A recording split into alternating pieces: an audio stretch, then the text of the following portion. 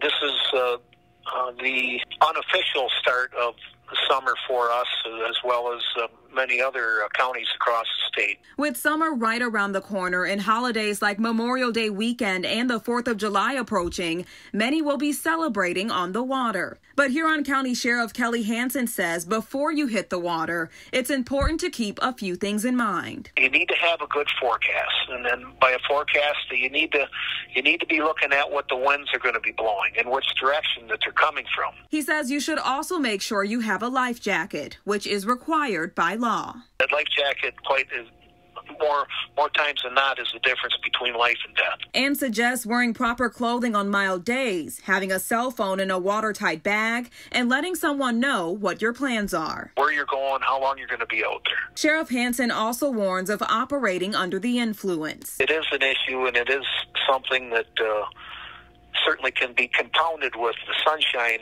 Alcohol intake, sunshine can be real effective on your ability to operate a boat. So far, Huron County hasn't had any injuries during the start of open water season. But Sheriff Hansen says you can expect patrols starting Friday through Labor Day. We have these boats in the water to try and do the very best we can. I'm Jamie Sherrod, WNEM TV 5.